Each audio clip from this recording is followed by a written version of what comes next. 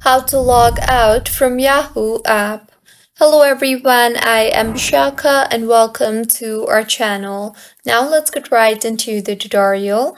Firstly, go ahead and open the Yahoo Mail application on your device and make sure you are signed in. And now, in order to log yourself out of your Yahoo app, tap on your profile icon on the top left of your screen and further tap on the settings option. You will then see the option for manage accounts.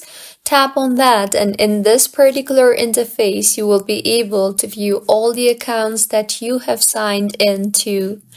So tap on the edit option on the top right of your screen and then tap on the remove option beside the profile you want to remove. A confirmation pop-up will appear.